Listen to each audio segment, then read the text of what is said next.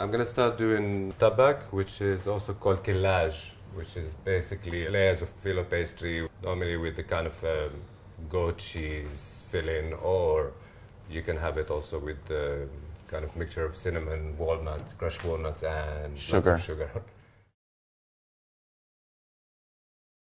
I'm going to start by doing the filo paste. I'll try with 2 sheets first. You need to do about 7 layers at the bottom and then another 7 on the top. It's not so important, you know, how they look because it's going to be baked and the cheese is going to be basically pressing it down. This is a very traditional Palestinian dessert.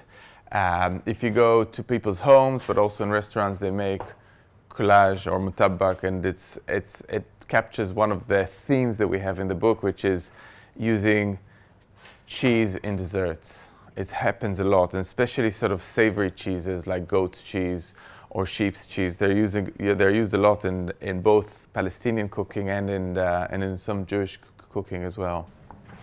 I think we did 7 now. Yeah, we've got goat's cheese here and ricotta mixed together. The filling traditionally either with the cheese or just the crushed walnuts with a mixture of cinnamon and lots of sugar. You can also do it with much milder cheese like ricotta, mascarpone. People didn't have spatulas and wooden spoons. Just do it by hand. And then again, butter. And then I'm gonna continue now the 7 layers on top. Just fold in the pastry so the cheese doesn't come out, and also the edges, when you start baking them, they don't burn because the filo is so delicate. And the nice thing is the difference between how pale it looks now and how beautiful and luscious and orange it looks when it comes out of the oven. I'm always amazed. I'm just putting the last brush of melted butter on. This will also help the pastry to get this really nice golden color. So here it goes. Yeah, it's beautiful and golden, and it's perfect.